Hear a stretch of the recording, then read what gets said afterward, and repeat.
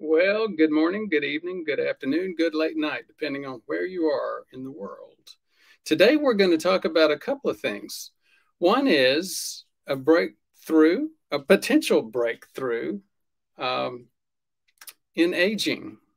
Now, that's coming from David Sinclair, and I've done a few videos on him. As you know, he self-acknowledges that he can be, quote, a little bit cheeky, end quote. In other words, a little bit like a used car salesman. Uh, but he's got good science. And this is a very interesting topic that we'll be talking about a little today. That's just going to be one of the short preliminary topics. The bigger topic is aspirin for secondary cardiovascular prevention. If I've had one point of confusion about that or seen one of point of confusion about that, I've seen hundreds. What happened was there used to be a lot of standards saying if you're age-based primary prevention for baby aspirin. And they typically said if you're 55 or older, you need to take baby aspirin. If you're 60 or older, you need to take baby aspirin. And they stopped that. My own group, the College of Preventive Medicine, the U.S. Preventive Services Task Force, all backed off on that. Well, when they did, that made a lot of the lay press. And unfortunately, the lay press doesn't understand the difference between primary and secondary prevention. So you saw a big decrease in people using baby aspirin. Well, you know what? If you don't have any plaque, you don't have any cardiovascular disease, then you don't need baby aspirin. But if you have plaque or any other version of cardiovascular disease, you need some type of blood thinner. Baby aspirin is the most common type. If you have atrial fib, you need a stronger one. The NOACs, novel oral anticoagulants, are better if you have atrial fib. But we've had a lot of questions over the past few weeks about things like, well, wait a minute, what about the enteric-coated aspirin? I can't find that. Does that work or not? So we're going to cover several items specific to aspirin for secondary prevention, and it'll be several different articles. So we got a lot to cover today. Let's go ahead and get started. Recent topics, becoming part of the healthiest top 10%. Here's the bottom line on that one. We're getting more and more and more unhealthy as a country and as a world. That's just frustrating. When you do what I do for a living and your career's all about helping people avoid heart attack, stroke, and death, disability, blindness, kidney disease, it's frustrating to see that we're not getting better, we're getting worse. In the second topic, lifestyle changes for New Year's resolutions, basically it talked about, do these things actually work? And when they work, some of them do, how to make them work better. The third one has to do with a major transition, a major project we have going on. Over the past 2 years, in addition to my practice with self-pay patients and across the country, and well, actually across the world, in addition to the YouTube channel, we also started up and ran a fee-for-value program, a Medicare Advantage program for the citizens of Alabama. It was very well received, grew very quickly, and in fact grew far quicker than we expected to a point where I personally could not financially support it. We needed to hook up with a much larger company, and that we did this past June. I'm still a major participant. with that company. But here's one of the things that we found out, and that is, why do it for just Alabama? Why don't we look at providing fee for value across the country? Medicare advantages across the country, and straight Medicare is across the country. So we've been working over the past few months to get our practice set up for Medicare. We recently got a provisional agreement for straight or traditional Medicare. We're not quite ready to start bringing on patients. We will be looking at a couple of pilot patients over the next few weeks. So yes, we're making a lot of progress. And we'll talk a little bit more about that later today, especially if there are questions. We've got a couple of introductory slides on it too. Now, for those that haven't been involved with our channel before, here's the thing. Here's what we're all about: helping people avoid the major cause of death and disability. Because unfortunately, the science is, and using science to back up what we say, and unfortunately, the scientific evidence is pretty clear. Insulin resistance, prediabetes, diabetes is a far bigger cause of heart attack and stroke than our medical systems understand. In fact, between a half and 2/3 of prediabetes and a half of diabetes, maybe 2/3, is totally unrecognized. If you look at the CDC site, they'll say 1/3, but they're just looking at A1C. If you actually look at something like OGTT, or even more so, an insulin survey, you begin to realize that we are way, way off base. It's like the majority of these diseases are not recognized. More recent information from JAMA Network and UCLA have indicated that it's not 1/3 of people with age 65 or older. It's 1/2 of people 30 and older. So why don't you go to your doctor? Well, here's the problem with that. It's also very clear that 2/3 of doctors don't know how to diagnose prediabetes, let alone manage it. So again, our core courses are right here. They're available. We suggest and would appreciate a donation for it, but if you can't afford a donation, then get it for free.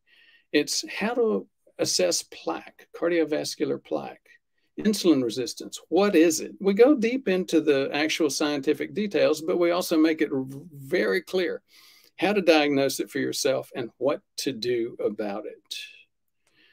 The connection between insulin resistance, prediabetes, and plaque is cardiovascular inflammation. Most people don't understand that, including doctors. Cardiovascular inflammation is basically just where your body is taking friendly fire. Your own immune system is causing damage. You know, that was the thing that back during the pandemic days, when people were dying from COVID, it was because of cytokine storm. In other words, again, our own immune system overreacting to damage and damaging our body. That is incredibly common. It happens all the time with multiple diseases, not just cardiovascular disease and COVID, just dozens and dozens of other diseases. So you have to understand inflammation much better than our medical folks, our medical industrial complex understands. And if you have a question about me using the term medical industrial complex, ask a question about it later during the Q&A. If you're not if you want to help us get this information out, we are all over the world in terms of our channel. And in fact, for example, the people of China are the #5 country in terms of downloading our blogs, our content. So it's all over the world. In fact, we moved our YouTube live time period to help make it easier for people in Asia to pick up this information. Now, if you're a YouTuber, if you'll join the channel, that makes a big difference. Basically, what it does is it helps us get the information out that people need to protect their health. If you're not a YouTube kind of person, you're more into Locals and Rumble, we have that content as well. And in fact, there's some content on Locals that you won't find anywhere else. We'll talk about subscription plans later, not today on our today's show. We'll also not talk about the Prevention Myths book, What a Stress Test Can't Tell You. Not going to talk very deeply about that. What we do want to do, though, is mention our New Physicians Prevention Network. One of the things that many people react to is, hey, doc, you can't see everybody, and I'd like to see somebody that I can go to his or her office, but my doctor knows nothing about this. Can you help? Well, just like we trained the doctors in Alabama, we're developing a system where we can train doctors all over the country to do prevention. And prevention, by the way, is not just good for the patient. It's good for the doctor, and it's good for the payers, for the insurers, the people that have to pay for our illness. How did it become good for doctors? That's a long story. And again, that's one of the things that we're gearing up to help doctors understand and teach doctors how to make this work for them. We have we have a new YouTube channel, the Doctors Prevention Network, and a new website, physiciansnetwork.prevmedhealth.com. So let's get to one of the shorts. I mentioned something coming from David Sinclair earlier. This article was featured in Time magazine. It was published in Cell magazine, the science magazine, on January 12th. Scientists have reached a key milestone in learning how to reverse aging. You remember one of Sinclair's most recent things was he actually reversed blindness in a lab rat, doing something very, very similar to what he's talking about here. So this is just the next step in terms of Sinclair's epigenetic and genetic activities on reversing aging. So he wrote the book Lifespan, and we'll talk about that book Lifespan in a few minutes. I loved it. I did a series of about 9 videos on it, and we'll talk about some of that as well to get deeper into some of the details.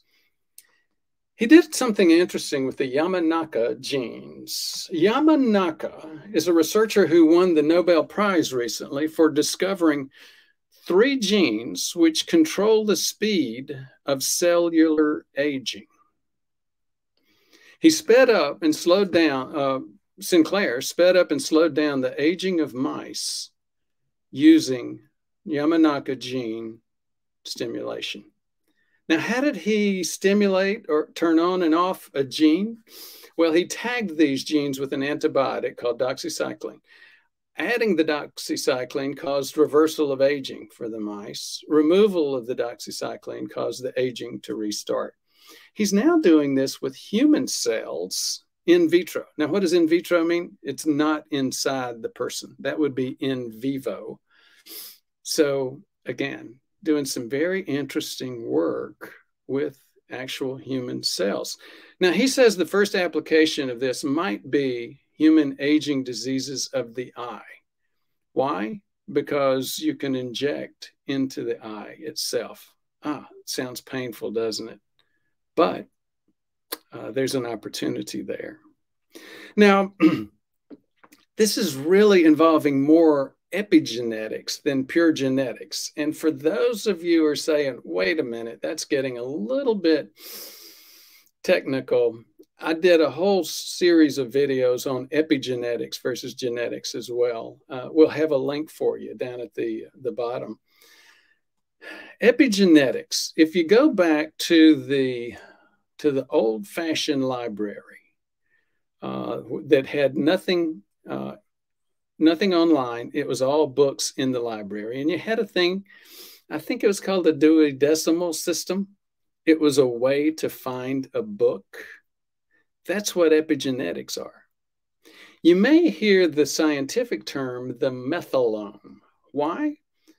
Methylation is the major use, the major technique of the, quote, librarians of our genetic system. And there's some groups, I did, again, a couple of videos on how to look at the methylome and looking at groups that are really going deep in terms of helping us understand the methylome. Or in other words, how our body goes in and finds the gene that it needs for a certain activity. Now that may sound a little bit esoteric. You don't need that. Let me remind you of something that we all need and use on a regular basis. It has to do with fat adaptation.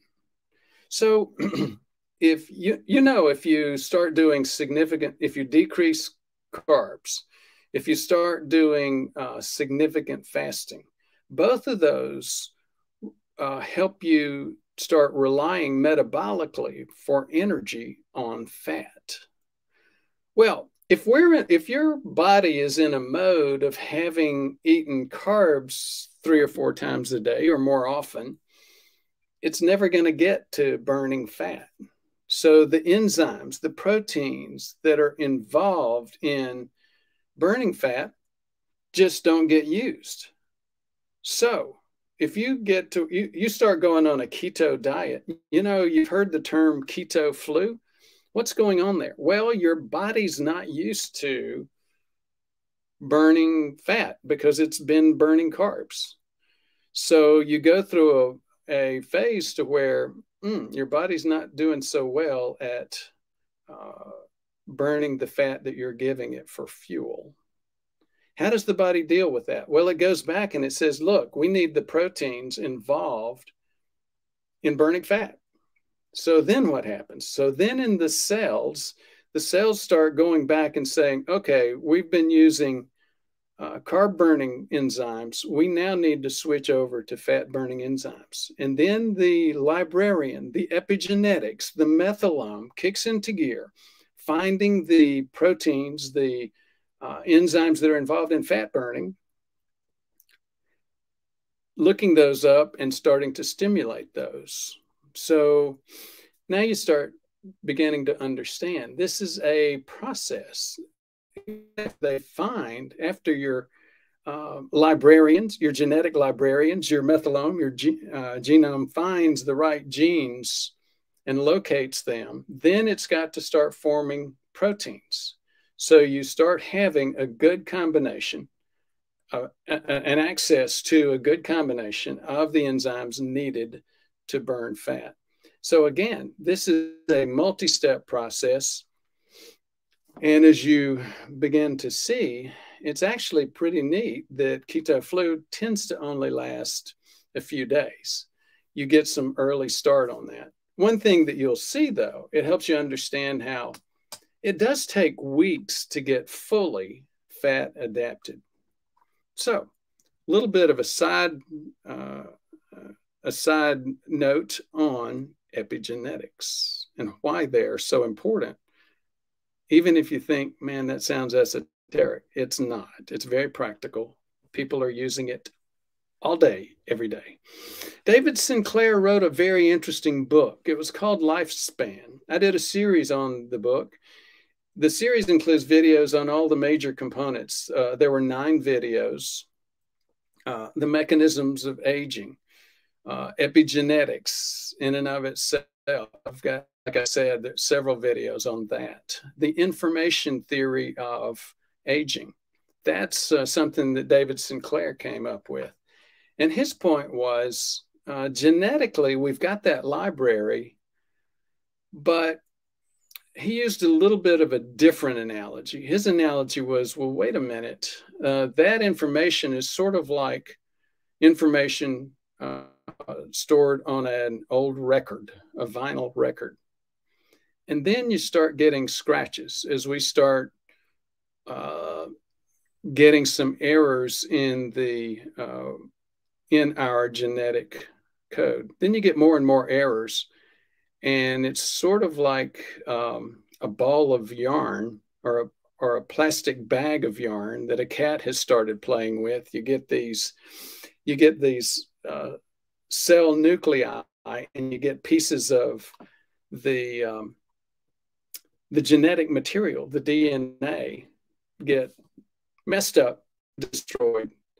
And in the beginning, one or two problems are not that much of an issue. But as you get more and more challenges there, you get more and more problems with aging. Now, that is something different. The biggest theory and mechanism behind aging, cellular aging, has been the one of mitochondrial decline. You hear several people talk about that. That was actually started in the 60s. Then you hear people talk about diabetes. So now, wait a minute. Which of these is the real issue? The bottom line is it's all. All of these are major components of how our body ages. So, you know, David Sinclair, for example, has said from the beginning of his career, I want to develop the anti-aging pill. Personally, I don't think David's ever going to develop one pill. I don't think anybody's ever going to develop one pill that's going to stop aging. There are too many mechanisms: the mitochondrial mechanism, some of the epigenetic problems, some of the telomere length issues, the information loss, diabetes in and of itself, one of the major killers, whether it's causing aging or not, it's a major killer. So again, you've got way too many different mechanisms of aging to have one pill just cause all of this, or one pill that's going to fix it. So he also covered in the book the work of Walter Longo and others. And Longo, again, is very deep into diabetes and prediabetes and its impact on aging. He talks about something like zombie cells. Zombie cells are cells that have aged into senescence, senility, and they're sort of like a grumpy old senile cell. They won't die. And here's the problem with that. They sort of infect other cells around them. So you remember we've talked many, many times about autophagy.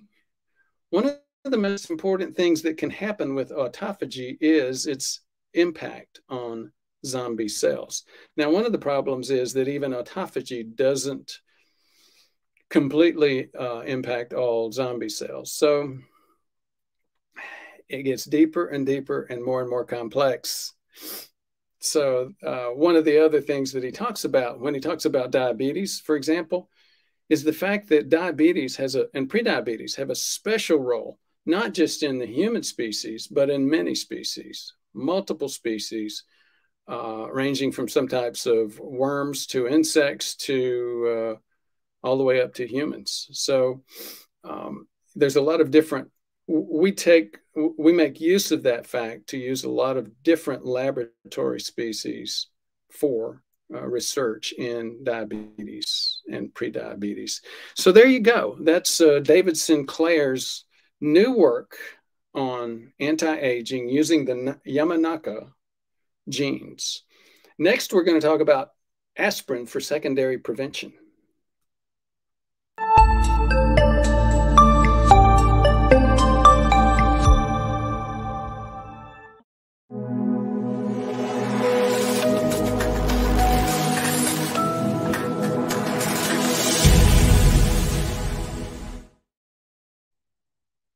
Aspirin for secondary prevention.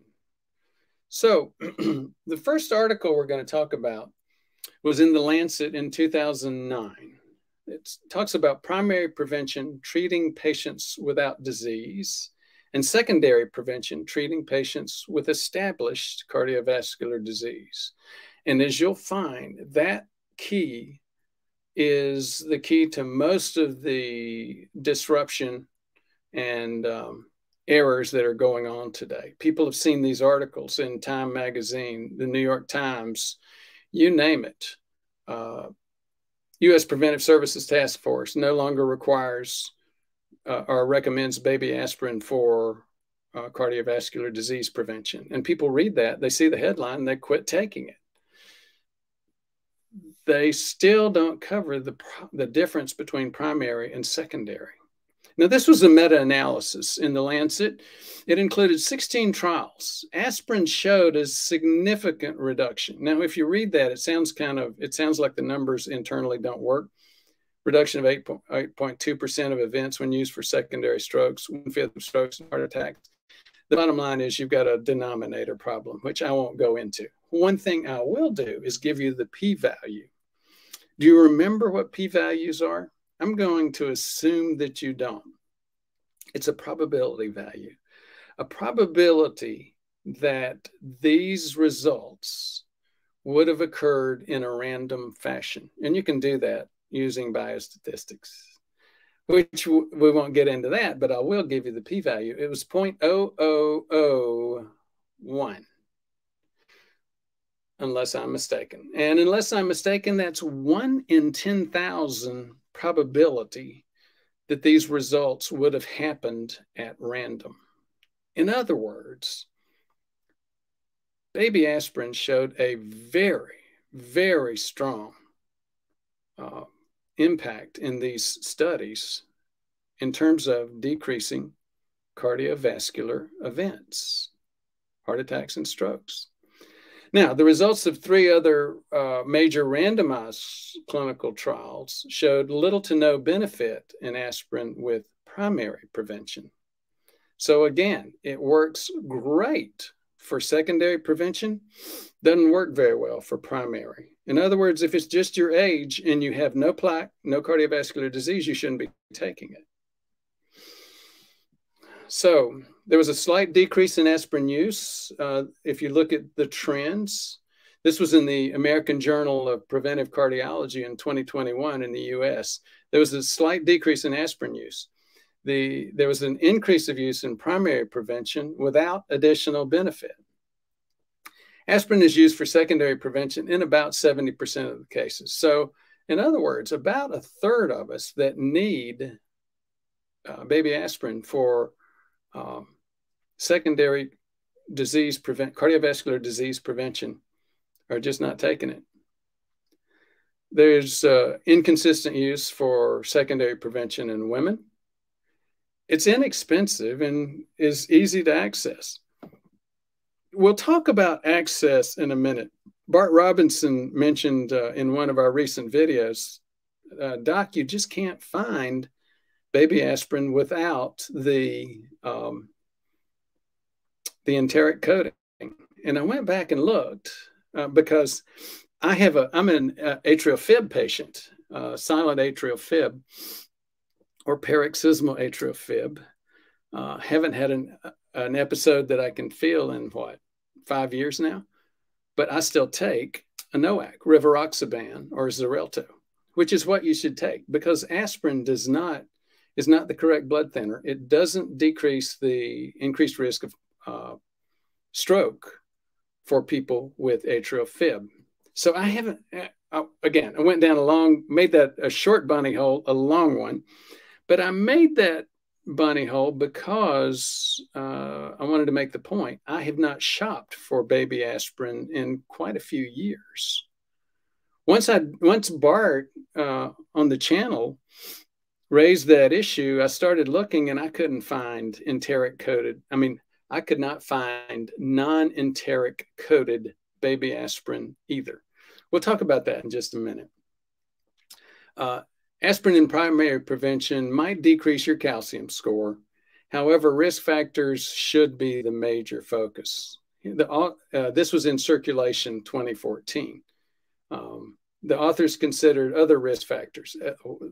For them, LDL, which is not a significant risk factor in my mind, nearly as much as some of the other things like A1C, exercise, diet, smoking, blood pressure.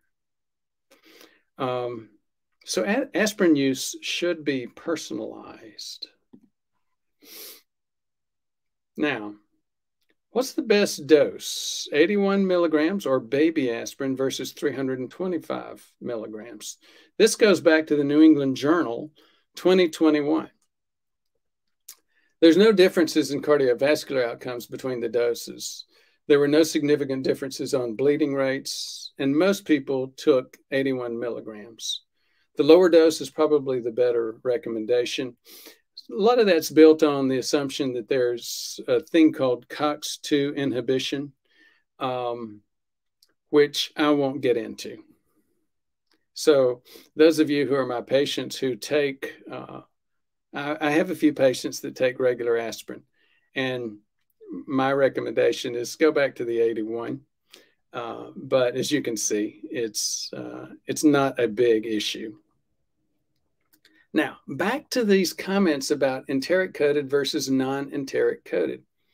The enteric-coated doesn't provide the expected protection. You go back, this is an article from the International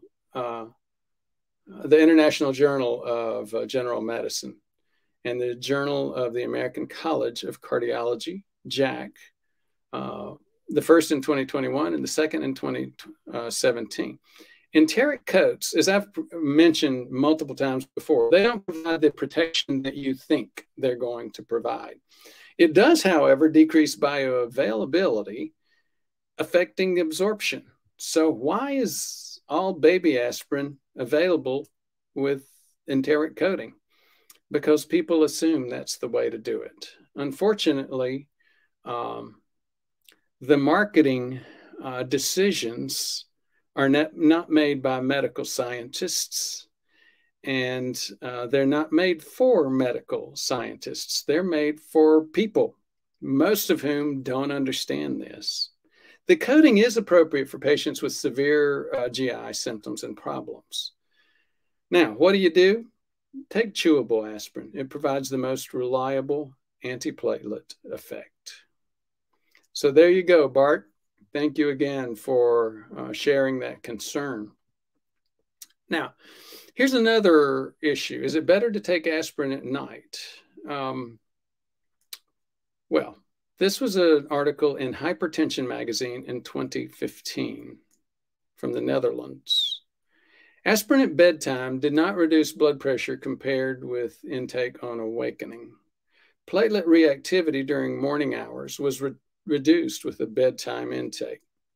Bottom line is they really didn't answer that question.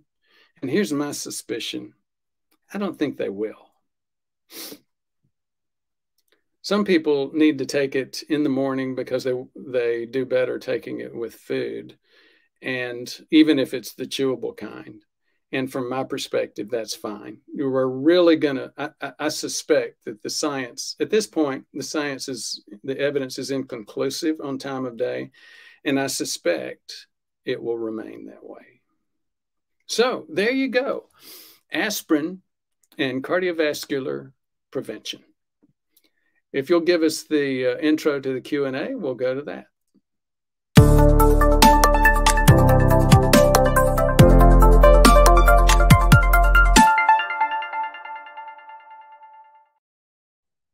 So there you go. Let's go back and see what we've got in terms of questions. Okay, I see Bart Robinson. Huge thank you, Doc, for addressing, I think what he was going to say is addressing my aspirin question. Much appreciated. Well, you're very, very welcome, Bart, and I appreciate you bringing up the issue. Like I said, I haven't been shopping for baby aspirin, so I had no clue that it was hard to reach. LPG 12338 comes in with a super chat. Gilbert's showing you how you can do a super chat if you'd like to do that. LPG says, interesting topic, Doc. Keep up the great work. Thank you so much, LPG. I appreciate that. He's a frequent contributor to the show and helping people get access to this life-saving information. Now, this was early before we started the show. We have a new member, YouTube member, Arabella Horwitz. Thank you so much, Arabella. Becoming a member like that, again, helps us defray costs, afford high-quality graphics designers and co-hosts like Gilbert, who's helping us today. Thank you so much, Arabella, and thank you, Gilbert.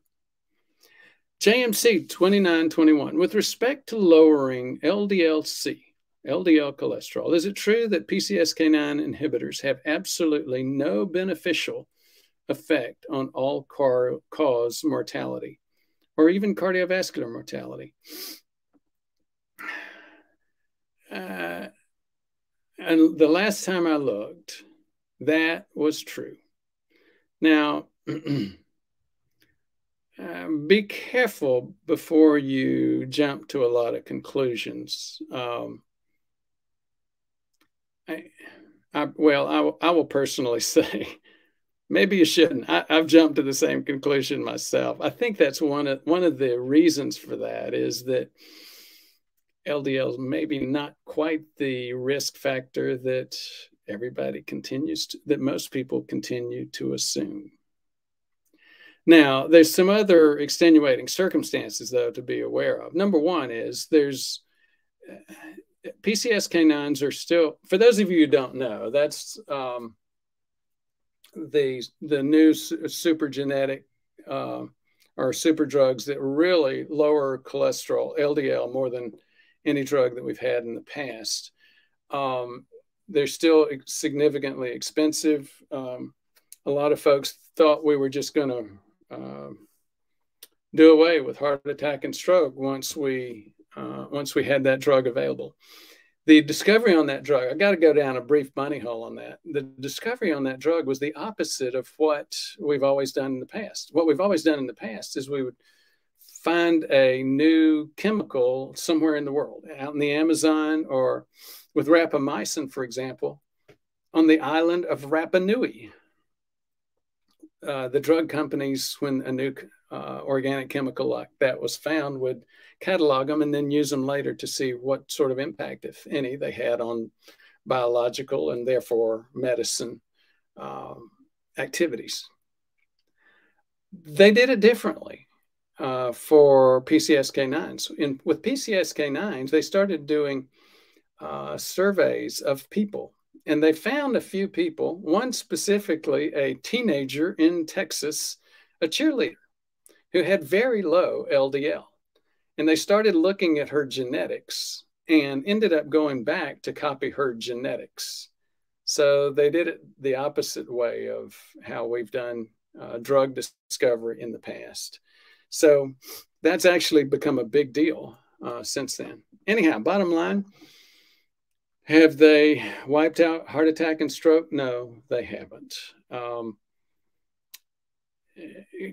Can we assume that they don't have any impact? I think it's still a little bit early to assume that, JMK, and here's why. Number one, even though cardiovascular disease is the number one, and depending on how you count it, number 3 causes of death, still, it's only 1 in 3.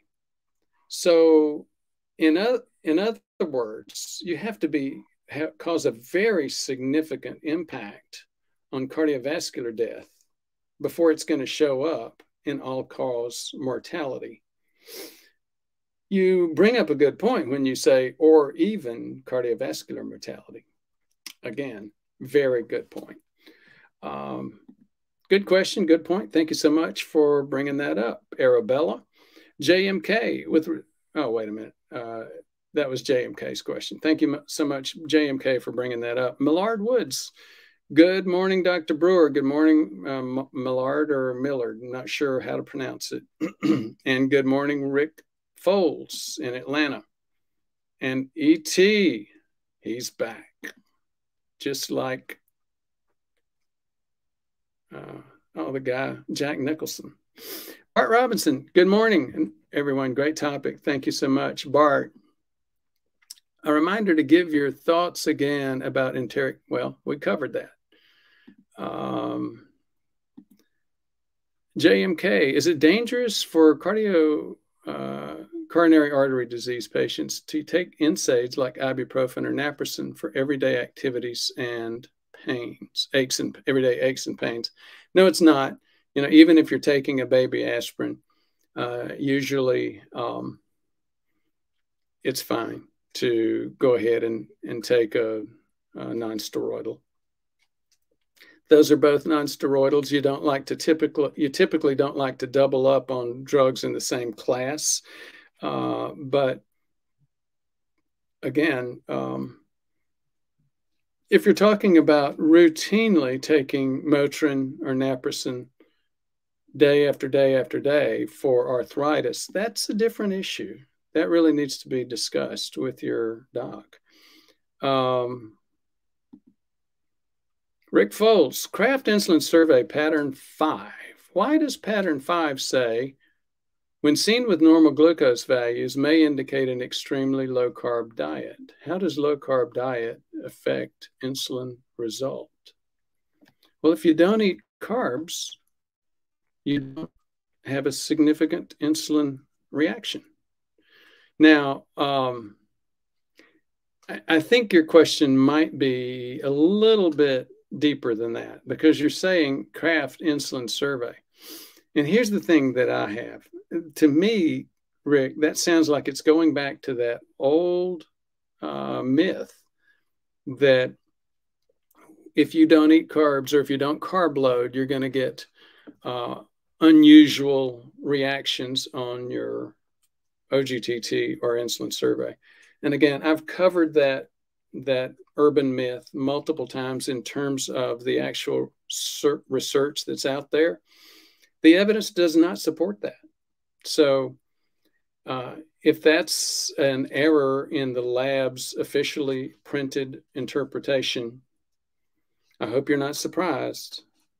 Just about every lab report I've ever seen had errors in the interpretation. And the errors are not statistical errors. Basically, they're interpretation errors, like that one. Another one being that your 1 hour optimum patterns are fine so long as it's no higher than 199. Crazy, just absolutely crazy. Mike Evans, can you take fish oil instead of baby aspirin? Of course you can. Does it have the same effect? It has a similar effect. Is it the same? No. Candace, good morning. In fact, I had a patient recently, and I get so many people. Like everything else, we want to wish things to be true, and wishing something to be true is just not going to make it true. He said, I don't want to take baby aspirin. And we said, okay. He said, what else can we take? We gave him fish oil as well as a few other options from a supplemental perspective. And he said, well, okay, so you're telling me it works the same way and it has the same impact. And we said, no. And he said, well, I want something that's going to work the same way and have the same impact. If there were something that works the same way and has the same impact, we would say that. That would be well known. It's like there are multiple statins. Many of them work the same way and have the same impact. Many of them don't. And you hear those discussions. Same thing with supplements. Some work the same way, but not the same way as baby aspirin. Candace, good morning. What do you think about the people who say IDL lowering should begin early in life? Oh, LDL lowering should begin early in life. Long-term exposure. So when you say long-term exposure, the question is long-term exposure to LDL, which implies that you think that LDL is the offending agent. There are several of us. I'm leaning more and more in this direction as I continue to do this work, who think that LDL is probably not the arson, but the fire department. If that's the case, extended high LDL, yes, it's still a danger, but it's not a danger because of the extended high LDL. It's a danger because of what the extended high LDL is dealing with in terms of cardiovascular inflammation. I hope that was clear. ET himself, very likely. Not sure what that meant. Millard or Millard Woods, do most doctors check for atrial fib in their healthy patients? No, they don't. You know, paroxysmal atrial fib is very much like prediabetes. Docs just don't look for it. They don't know to look for it. Those that do know how to look for it, they get, you know, they feel like, well, it's too big of a deal. Not going to do it. And it's very common. Okay, so since it is rather common, is it easy to find out if I have it? It's not that easy. You know, again, I will tell you, I found mine not by going, not by getting a Holter monitor or something similar. I went to Amazon. And if you go to Amazon, you'll find things like, oh gosh, somebody remind me of the name. I did several videos on it to show it. iCardia, IKARDIA. That's the one that I used. It was actually an iPhone cover that had 2 electrodes on the back, and you put your fingers on the electrodes, and it gave you a rhythm strip, very clear rhythm strip. And when I had a couple of episodes, I woke up one morning.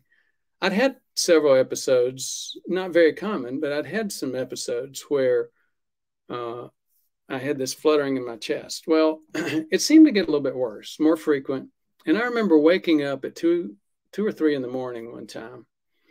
It's back when we were living in an apartment in Lexington after some moves back from, anyhow, that's a digression. I woke up. It felt like I had a fish, a big fish, flipping around in my chest. So I said, maybe that is atrial fib. And so I picked up my iPhone. I wet my fingers. I put them on the electrodes, and sure enough, looked like atrial fib. It was atrial fib. At the time, I was working full-time in Tampa doing the weekend commute, and very, very deep into that, not watching my risk factors as well as I should have.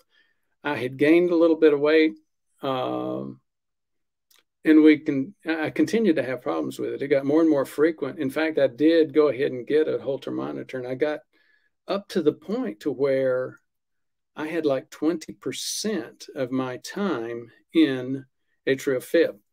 You don't want that to happen. Your heart starts wearing a rut in that fibrillation type of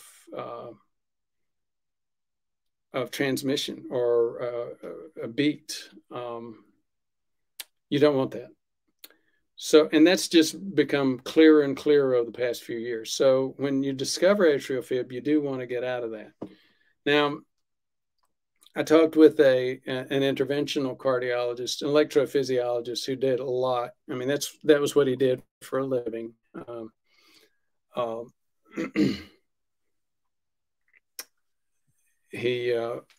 Oh gosh, I'm having another senior moment. He burned.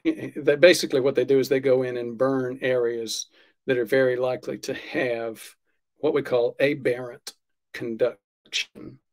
So you burn that causes scarring. You get decreased transmission of the electrical impulse through certain areas, high-risk areas of the atria. So we had that all set up. I finally agreed that I was going to get that done. But in the ensuing 2 months, I really got motivated and lost about 8 more pounds. And when I did, it went away. I also did some things in terms of helping my breathing at night. So here, there are three things that are a really big deal in terms of atrial fib: body weight, and two other things that are very much associated with body weight. One is sleep apnea, and the other is high blood pressure. All three of those things are very, very much related. I lost, again, like about 8 pounds. My blood pressure decreased and my sleep apnea decreased, and I declined getting that procedure. Didn't get it, and I haven't had an episode in 4 years, a long, long time. So one of the things that helps, another thing that helps you recognize is that people think, well, you know, aberrant conduction, dysrhythmias, cardiac arrhythmias, the most common of which is unrecognized atrial fib. All of these things are really not so much lifestyle diseases anymore. Yes, they are. And guess what? People think heart failure is not a lifestyle disease. Yes, it is. The most effective thing to do for atrial fib and for heart failure is also the most effective thing for cardiovascular disease. So think about it and don't give up on those lifestyle components. Standing on the word, can you use a bit of aspirin to lower cholesterol? Aspirin does not affect cholesterol levels. Mabuhay, Bobby. Bobby lives in the Philippines, and Mabuhay means something like good life, long life. Nathan Shapiro, I'm curious too about EPA, DHA instead of aspirin. EPA is icosapentaenoic acid, and DHA is, gosh, having another senior moment. It's basically these are the omega-3 or fish oils. And I hope I gave you the information, Nathan, that you were looking for. Fort Worth West Side, how did they decide 81 milligrams was the right dosage? Is there a higher risk of stomach bleeding if taken daily? Well, I hope you saw the first part of the show where we talked about that. If you didn't, I will tell you, they automatically made assumptions, which are usually good assumptions, that the smallest effective dose is always the best. Somebody recently actually went in and checked on that, compared the 81 versus the 325, baby aspirin versus adult aspirin. And the reality was they did not see significant differences either in terms of positive impact or in terms of side effect. So I hope that's helpful. Fort Worth. JMK 2921. Do you agree with Dr. Malcolm Kendrick that the initiating event for atherosclerosis is disruption of the glycocalyx and the coronary endothelium? Yes, I do. It's disruption of the glycocalyx and the coronary endothelium. I'm guessing you haven't heard a lot of our videos because we talk about that a lot. And here's the thing. In fact, I've got some pictures where I show what the glycocalyx is. The glycocalyx is a very thin single-celled lining of the artery wall. It's sort of like it's sort of like a marsh area. In marsh areas, you have a major increase in the ability of biological growth. You get all of the small minnows growing, you get insects, et cetera, et cetera. It becomes a major breadbasket and nursery for biological growth. You have something very similar with the marsh created by the glycocalyx. The glycocalyx itself may be single cell thin, but the internal surface is made up of fingerlings, glycocalyx. And the fingerlings, the hairy things sticking out, are based on glucose. That's what glyco means. So guess what? If you have too high a glucose level for too long, you tend to destroy that glycocalyx. That is the first step in inflammation. It's also interesting to note that they've discovered and indicated multiple times that too high an insulin, even if the blood sugar is normal, also causes this. Now, is that because insulin is impacting the glycocalyx itself, or is that high insulin really more of an indicator that you have a lot of episodes of higher glucose values? I think we don't know the answer to that question. I suspect it might be the latter. Bobby Ocampo, any brand of fish oil you recommend? YouTube is saying 83% is oxidized. I agree. There's a high level of oxidation on this. One of the questions I have is, how valid is the assumption that oxidation, the level of oxidation that you see in typical pills is really that bad? I mean, we know so little about this question, as well as the question, the question that Amarin Pharmaceuticals brought up when they created their medication, where they're saying, look, you really want completely, you want no DHA, you want EPA only. So there's a lot of questions still out there about EPA and the omega-3s. That is only one of them. Like I said, the ratio of EPA to DHA that's best is another one. Fort Worth West Side, if one is taking Eliquis, should they still take aspirin? Usually the answer is no. But there are some people who have what we call DAPT, dual antiplatelet therapy. This is not exactly dual antiplatelet therapy because Eliquis thins the blood through another mechanism. DAC, dual anticoagulant therapy. And quite often you see that with people that have had procedures like stents or coronary artery bypass graft. Melissa, do you think Cosentyx, which is a biologic for arthritis, is safe regarding mitochondrial function? It has been recognized. I take it for my osteoarthritis. I'm worried more about mitochondrial damage. I don't know if the answer to your question, Melissa. One thing I do know is that, we talk constantly about insulin resistance and diabetes being a major risk factor for heart disease. One thing we don't talk about is that rheumatoid arthritis is as much of a risk factor for heart disease as diabetes. And here's the kicker. Since most people have developed insulin resistance or prediabetes by the time they're 55 or 60, the ones that have arthritis probably have that as well. So you've got a major double whammy going on.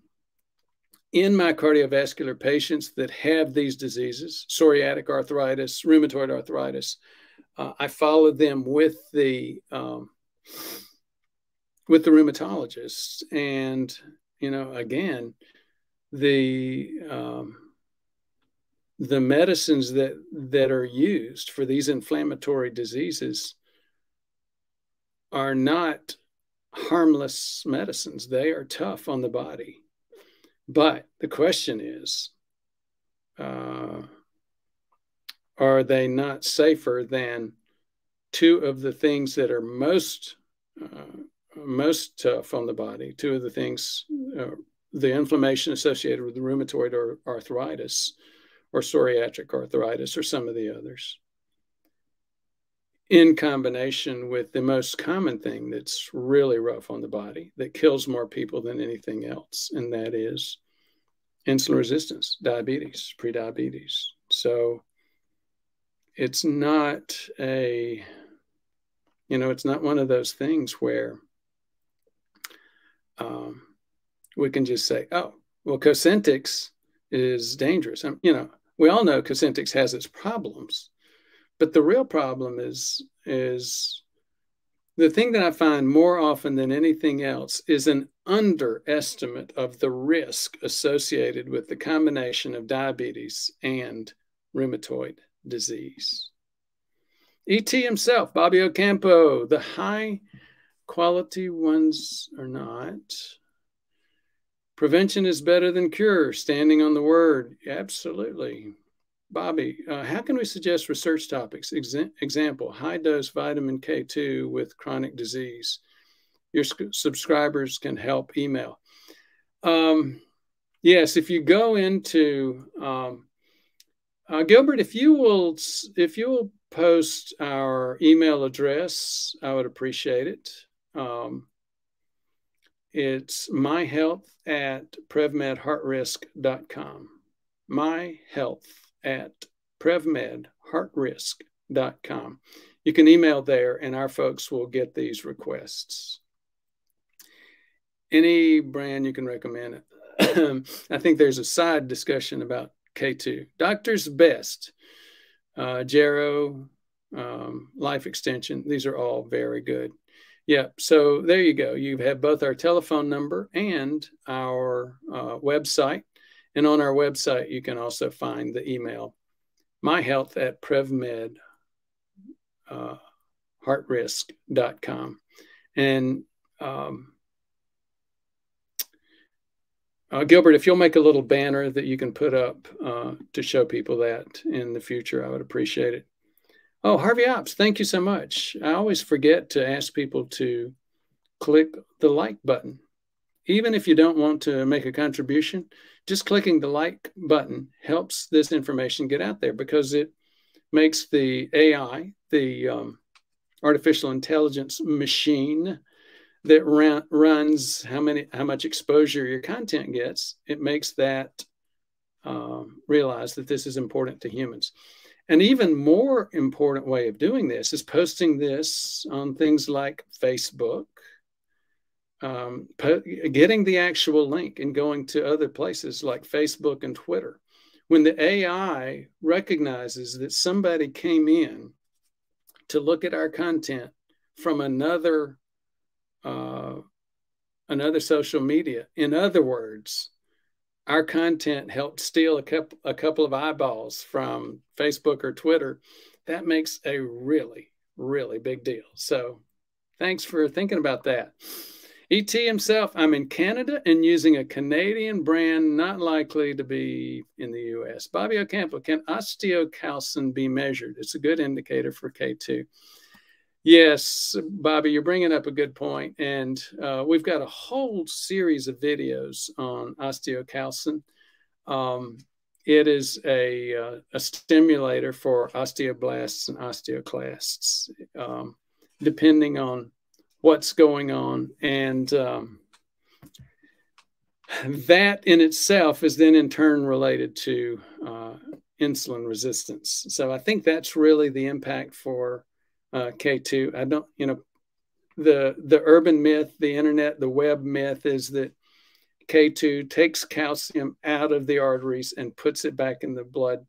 I mean, back in the bones. And I don't think it's exactly that way. I think there's more of a mechanism, and I think it has to do with osteocalcin. So thanks for bringing it up. I've got a whole series of videos discussing that. Do I recommend it? With some reservations. I mean, the bottom line is that K2 is not that well. The evidence behind a K2 is not that overwhelming, like vitamin D3, for example, or niacin for those that need it.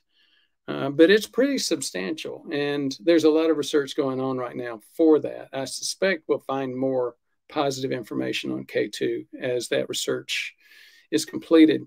E.T. Bobby Ocampo, only buy at a quality health food store. Oh gosh, now we've got a problem. We're getting a lot of questions here and a lot of comments, so much so that the question list is starting to jump around. Bart buys from Swanson. Bambi Grage, good to hear from you, Bambi. Long time no, well, sorry to say long time no hear from, but we've been hearing from you more. Bambi was listening to Kara Fitzgerald podcast with Dr. Roizen about the new book, Great Age Reboot. He was saying that if on hormones, you should take baby aspirin because of increased risk of clots. Interesting.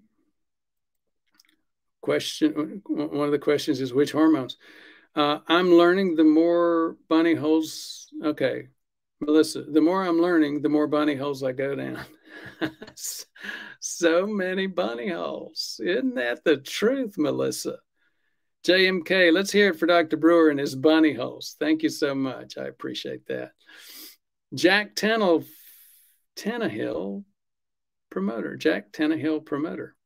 I would take IP6 before I take aspirin. IP6. Not familiar with that. Bobby Ocampo, hope CIMT will be a part of measurement and research on prolonged fasting. That's a whole nother set of bunny holes. Aura Ruth, good to hear from you. Aura Ruth says, Mabuhay Doc, Mabuhay, or in case, also Shalom. So as you may have guessed, Aura Ruth is from the Middle East, Israel. Leo Acapulco, good morning, Dr. Brewer. What do you recommend if you cannot take aspirin in case of GERD? I do recommend that you look at some of the supplement types of things, most commonly the omega-3s. Good question, Leo. Per Johnson, I eat 10 hours from 8 to 18. So 8 a.m. to 6 p.m., I guess, fast for 14 hours. Is that enough to start apoptosis or plaque removal or more? You're going to get, it depends on how much you eat. There's also a significant component of, if you eat 200 calories worth of salad in the morning and 200 calories worth of salad in the night, you're going to get a lot of autophagy, which is what's more reliable. Autophagy is one of the first steps in going down this path of better health. So, it's one of those things people keep talking about. Well, there's no place for caloric restriction. It's all fasting, like intermittent fasting. And, I covered that article, January 26, I think it's 2018. It was a New England Journal article, great editorial article about, and it had more than just editorial. It had a lot about the science of intermittent fasting. And it made the point that a lot of the things that we thought were caloric restriction back in the old days, in the 80s, programs were actually intermittent fasting, because you'd feed the lab animals. They were restricted in terms of food. So really what was happening was they were getting fed once a day, and then they were doing intermittent fasting the rest of the day. Well, part of the issue there, though, was, again, there was decreased daily calories. And so, again, if you, let's go back to Per Johnson's question.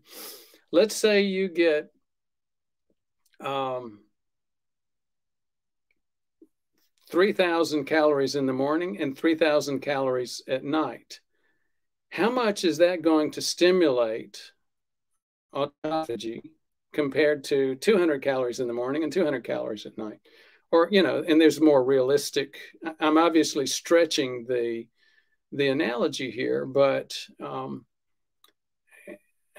there's obviously, most of us are going at numbers in between, but still, I hope you get the point that sometimes I think we throw the baby out with the bathwater, and I think there is a discussion and a real place to discover, okay, just how many calories are you eating on a regular basis?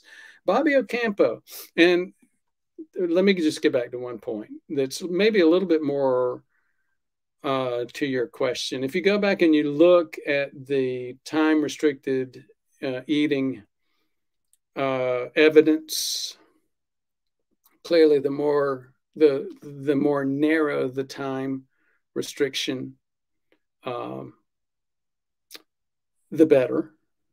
Now, if you're well fed and you're talking about a 14-hour fast, are you really stimulating a whole lot? No, not that much. So I hope that helped. Bobby Ocampo, what tests do we need to determine clotting factors? Well, I mean, there's lots of tests for clotting time. My last test with carotid duplex scan shows I have type 3 echogenic plaque, no echolucent plaque. Do you recommend an aspirin? So it depends on what you mean by echogenic and echolucent. Echogenic, well, bottom line is echogenic plaque usually means plaque that has calcium in it. If the only plaque that you have has calcium, that's important. That plaque appears to be stable. Echolucent means that the ultrasound vibration waves go straight through it. In other words, there's no calcium in it. That is what we call soft plaque, or soft plaque is at risk for squeezing back through that endothelium, the intima, and touching the blood and causing a clot. Now, back to your specific question, though, the bottom line is if you have plaque 1.3 millimeters or greater, all of us in my space would still recommend that you take baby aspirin, because what that means is you have formed risk-conferring plaque. You've got plaque. And it's not a question of you take baby aspirin if you have soft plaque. It's a question of if you have plaque, because the issue is you didn't feel it when you had that, when that plaque first formed. And when it first formed, it was soft. So you don't do, the recommendation is not baby aspirin and low-dose statins for soft plaque only. The recommendation is if you've got plaque, even though it's stable, you've gone through episodes of inflammation, and you're at much greater risk to go through those again. The baby aspirin and the low-dose statins are safeguards to help prevent the formation of that clot. ETMs, whether it's a soft plaque or a currently stable plaque. ETM self. In Canada, about 200 people die from aspirin, and kind of interesting, about 200 people die from Tylenol. Yep, per year. Will it be better to take K1 than aspirin, or both is better? No, you're confusing the vitamin K antagonists. K1 does have to do with clotting. K2 does not. K1 helps you clot. Things like warfarin are what we call a vitamin K1 antagonist. They decrease the function of K1 and thin the blood that way. So we've got a little bit, again, a couple of reverse perceptions there, Bobby. I hope that was helpful. Hope that was understandable. Orange me again.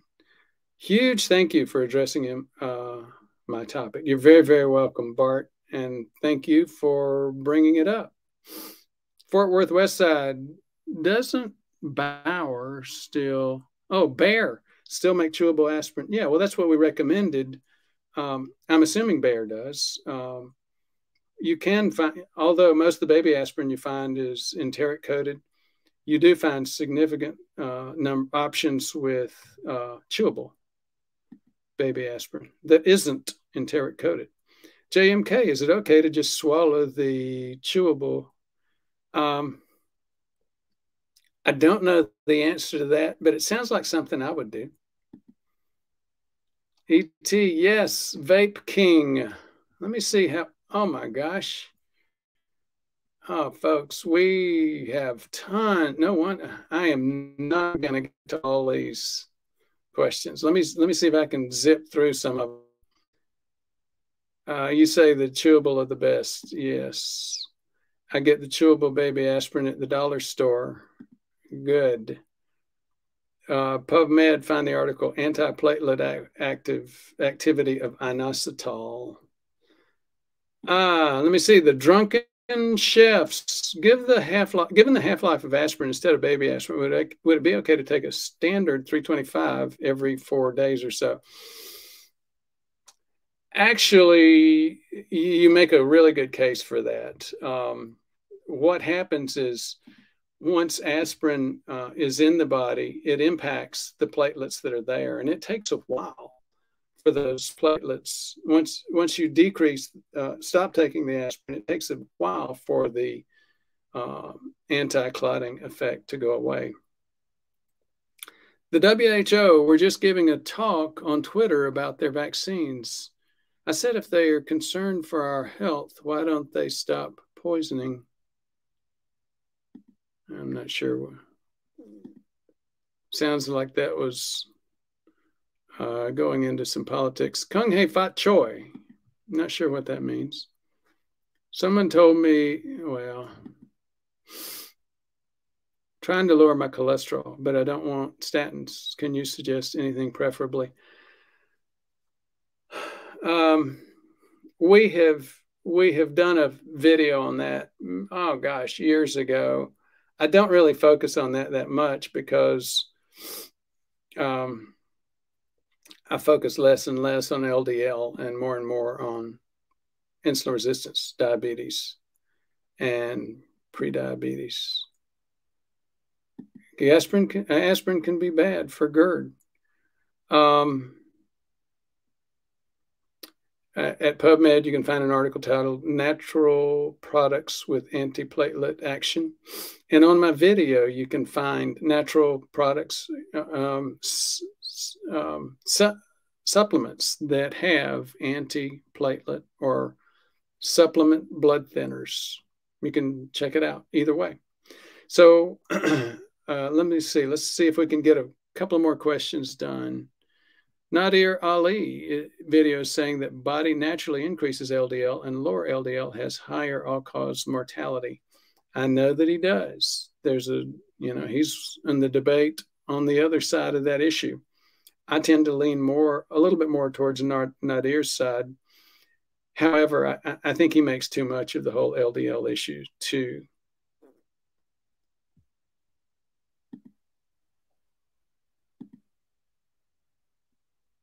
Ablation, thank you so much. I was having a senior moment trying to remember the term. Ablation is what they do when they burn the atria to try to stop atrial fibrillation. So I am, again, gosh, I've got maybe 2 more minutes. This video needs to get more likes. Thank you so much. I agree with that. Please think about it. It's easy and it's cheap. And it tells the AI to get that information out there. Broken forever. Standing, why are you worried about cholesterol? Yeah, standing on the word. It's been mentioned here that it doesn't matter. Top load telly. My cardio doc recently took me off the 81 milligrams of aspirin after 12 years.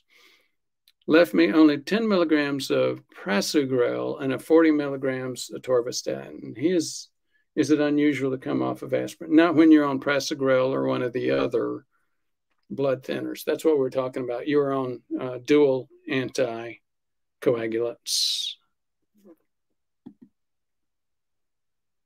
What are the long-term effects of amitriptyline? Do you know of? Don't spend much time prescribing amitriptyline, so I'm not going to be much help there.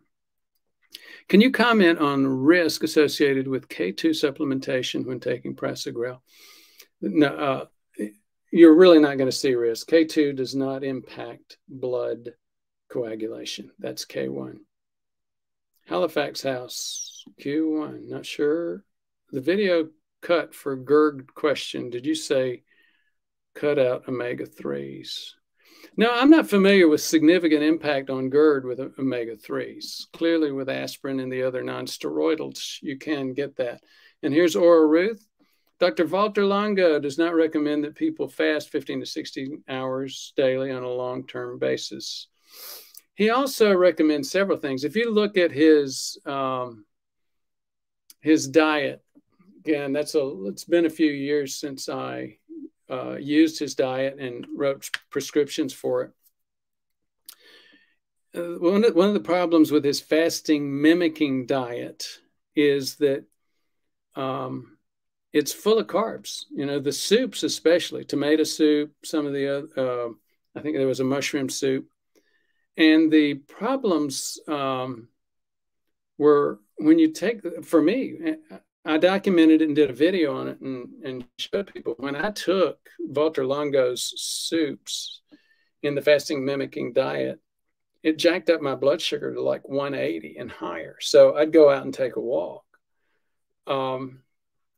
That's one of the things that he does, even though he understands that diabetes is a major cause of aging and the diseases associated with aging. He's still very plant-based. And yes, you can go low carb with plant-based, but it's like, I'm quizzical that Walter Longo tends to ignore the dangers associated with carbs. He doesn't completely ignore it. He deals with the issue. But I'm a big Walter Longo fan, but I don't agree with him completely on some of his comments about fasting. Not so much that one. Well, I will say, if somebody needs to lose weight, a 15 to 16 hour fast is very helpful. Now, then we start getting into arguments about long-term. Again, you mentioned Walter Longo, and I started talking about him, and I will say again, I think he has some interesting perspectives on eating carbs. Shannon, folks, I am going to have to go. I really appreciate the interest and the participation. And if you didn't get your question answered, come back next week. Hopefully you'll get it there in time for me to answer it. Thank you so much.